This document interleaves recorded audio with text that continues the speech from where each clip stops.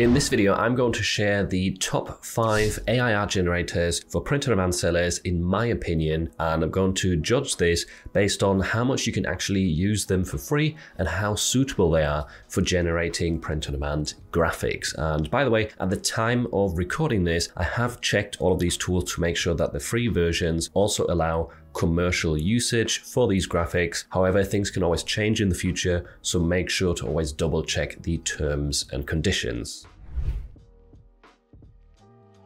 In the number 5 spot, we've got Copilot, or Microsoft Bing's image creator. This one, to give you a few statistics, lets you generate 60 images per day. That's the maximum, and you can run a total of 15 prompts. This is what the sort of front page looks like. I will have a link to all of the tools in the description. You do need to have a Microsoft account to use this, but besides that, you don't need to sign up to any trials, and your credits right here, 15 credits, do reset on a daily basis. You can explore ideas on this front page, or if you click into creations, you see what you've generated in the past. Now, this first example right here is a prompt that's meant to generate a vintage sunset graphic that says, "Just a dad who loves eagles." And as you can see, this does really struggle with the text. Reason being, it's using DALL-E 3, and that is not the greatest one for text, but the graphics are still decent. So if you're generating just graphics and adding the text later on yourself, this one can definitely be good. Let's try another prompt right here.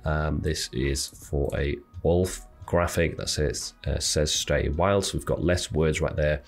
The way to use it is literally just type in your prompt at the top, hit create, then it's going to subtract one of your credits right here. It takes a while to generate 4 images, and there we go. Now we've got some results which, again, don't look bad in terms of the graphics, but the text is kind of messed up. So stick to more graphics orientated prompts without text if you want to use Copilot for your designs. You've got the history right here on the right hand side, but this is still, in my opinion, better than using a DALL-E 3 through the free ChatGPT version, because there you're only generating 1 image at a time, and also it limits you a lot on the free version. You generate like 2 images and then you're done, and you have to take like a break from DALL-E 3 for a few hours for it to work again. So Copilot, definitely a decent one if you're starting out with generating AI art, but I would stay away from prompts that have text included.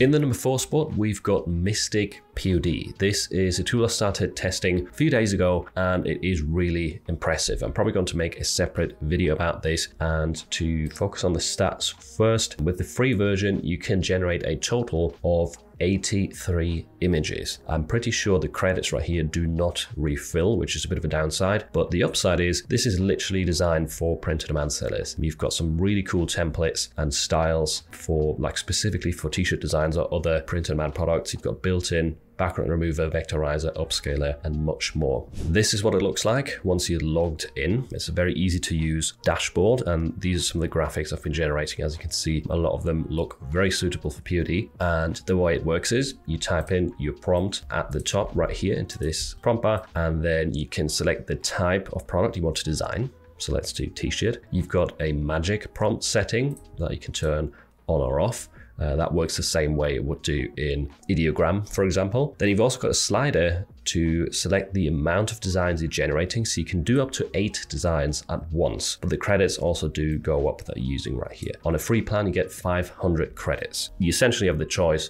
Do you want to run 83 prompts with just 1 image? That's what these credits are enough for.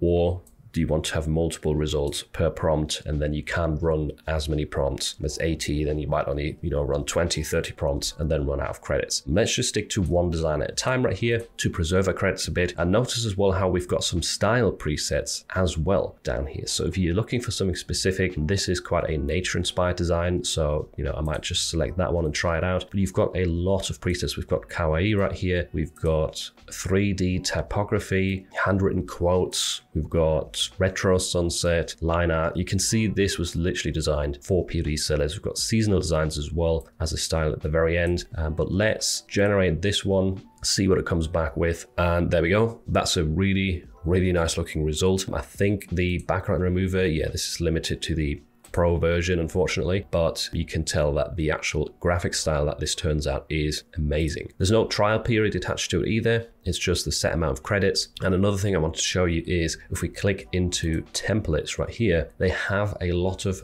pre-made templates, again, for sort of common print-on-demand styles of designs. And you can either filter at the top right here through these styles if you're looking for something specific, or you can also scroll through. If you found one that you like, you select it right here. You can hit remix and then just tell it what you want to be changed. So if we wanted a heart design like this but with a different animal, maybe we could say change this to, let's do rabbits, and hit remix. Again, you could have done more than one design there, and there we go. Now we've got the same sort of heart design with rabbits, and it's changed this to carrots as well instead of the eggs that we had before with the chickens. This one rabbit looks a bit deformed.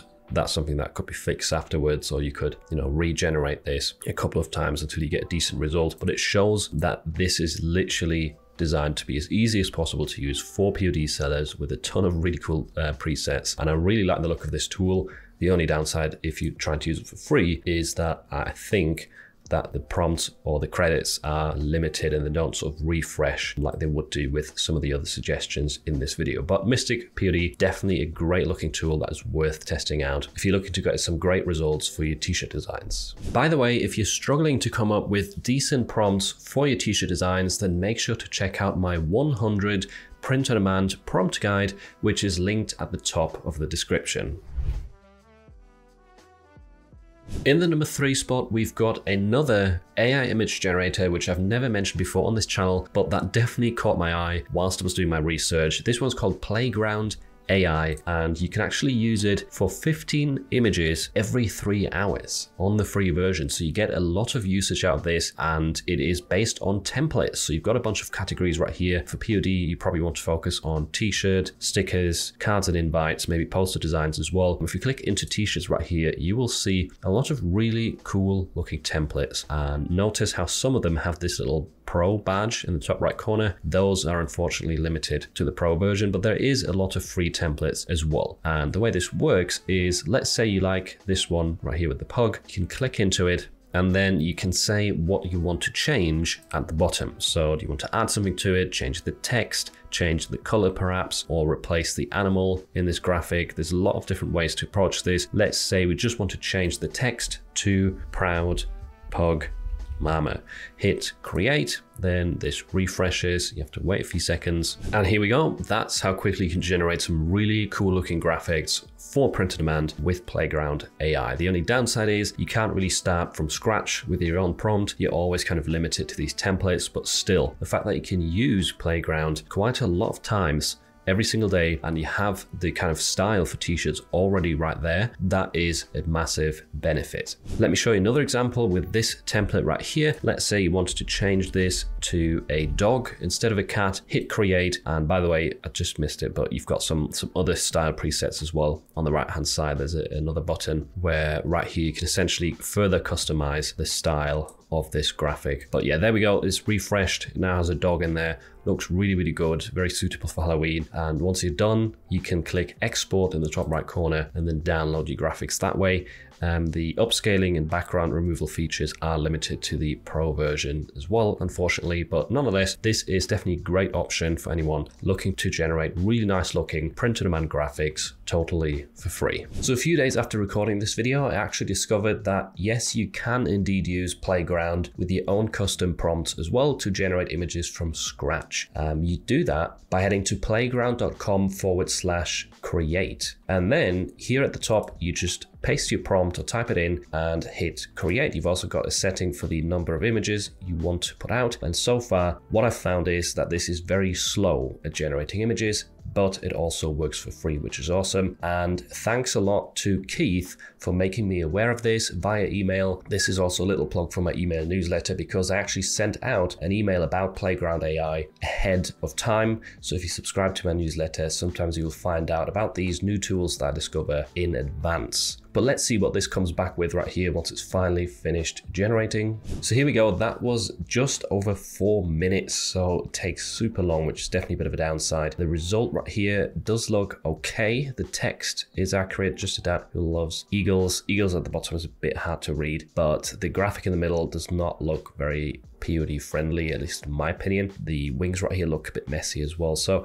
it's okay. It's not amazing. And I also noticed if you click on your profile icon right here, it does say that you just get 10 images every 24 hours. So this part of Playground AI, in my opinion, is not as great as the templated version, but it is still an alternative to play around with. And I'm sure you can probably also find some prompts right here that give you better results than this one. And the runner-up for this episode, in the second place, we've got Ideogram. This is definitely one of my favorite AI image generators. It turns out some really, really good looking graphics for POD, and it also has very high text accuracy, which is a good bonus. And on the free plan, you can generate up to 40 images with up to 10 prompts per day. So that's a decent amount, but you need to have this set to a specific rendering setting called Turbo. So let me show you how to do that. This is the prompt bar where you enter your prompt. If you don't see the advanced options, you have to click on this little arrow right here and then change this from the default to Turbo, which uses less credits. And that is with the model 2.0, which is the latest one. If you're using the old model 1.0, you can use whichever setting you want and the credits don't change. But yeah, 2.0 gets the best results, and we're going to use turbo setting right here. Let me just run one of my sample prompts right here. You can also select a style for t-shirt design. Design is going to be the best setting, but you can leave it on auto as well, and then it will kind of identify from your prompt which style would be the most suitable. So let's hit generate on this. And one more thing that I really like about Ideogram is that you have this explore tab where you can scroll through the community results and find some really good prompts. Like this one looks really, really cool. You can click into any existing images. You can see the base prompt, the magic prompt if one was generated. You can see what style they used. You can click on use right here on this plus symbol and then use the same prompt yourself, make some changes to it. And this makes it really easy to essentially find good ideas for t-shirt designs with the right style already sort of pre-applied. Let's see what our generation looks like. Here we go, just a dad who loves eagles, spelled correctly. The sunset graphic looks really good. Again, spelled correctly, just a dad who loves eagles. Yeah, all of these look really, really good. They've got that nice simplistic style of vintage sunsets, really cool looking font for eagles as well. And yeah, these sorts of graphics can work extremely well on t-shirts. If you're happy with one of the results, you can click on these three dots right here and then download the result as a PNG file. And that doesn't mean that the background is automatically removed, but you're going to get higher quality if you download in PNG instead of JPEG. So yeah, Ideogram, definitely a really good option. It's a shame you can only use it for 10 prompts per day. It would be cool to be able to, you know, slide down the amount of images you get back and maybe get 40 prompts per day with just one image as the result. But nevertheless, you do have the added bonus of this massive explore page where you can filter through different styles. And by the way, you can also type in something that you're looking for. So if you want to create Christmas designs, just type in the Christmas keyword right here, and there you go. Now you've got a bunch of prompts to work with to kind of apply some cool Christmas styles to your own niches and ideas. One more thing that you could do is you could just type in t-shirt, because a lot of these prompts will have t-shirt graphic or t-shirt design included in there. And that way, again, you will find a lot of really good looking designs that will work great for print on demand. And the winner in the first place of this countdown is Flux Pro, or more specifically, running Flux Pro through the Glyph website, where it's actually available for free for up to 20 prompts per day. And there's also a way to get a higher limit or upgrade your prompt limit, which I'm going to go into in a second here. But first of all, the way this works is I've set up a few glyphs for different versions of the Flux AI model. So we've got Flux Pro over here on the right hand side.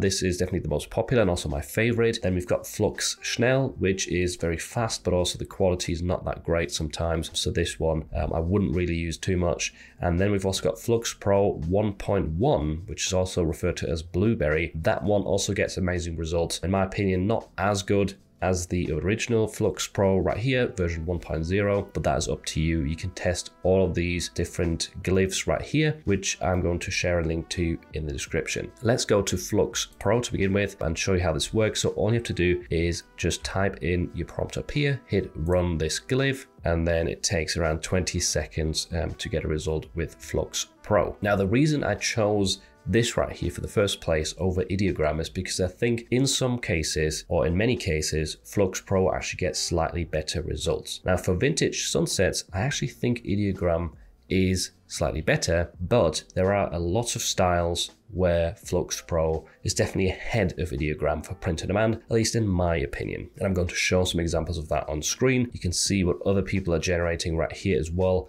on this specific glyph. And I think this is also a good example of a type of graphic that I think Ideogram would struggle with if it looks more like a cartoon or a kawaii themed graphic. Also, the overall text accuracy and the way the fonts or the text effects look is really, really good with Flux Pro as well, in my opinion. Now, if you're stuck with the daily limit of 20 images and you keep running out, there is a way to get upgraded. As you can see, I've got 200 right here. If you click on your own limit and then scroll down on this page, it tells you right here you can apply for a Glyph Creator Pass, and this page has a bunch of questions answered regarding how to get that Creator Pass, what you have to do for it to potentially have your limit increased. But anyways, here we go. This is another cool looking result for a more kawaii themed graphic. By the way, this is just my opinion based on what I'm currently using. I'm mainly using Flux Pro for my own designs, but let me know in the comments down below what you think as well. Like, what's your favorite out of the ones I mentioned? Is there one that I didn't mention, which I should have shown, that you think really deserves to be on this list? I'd be really curious to hear your opinion.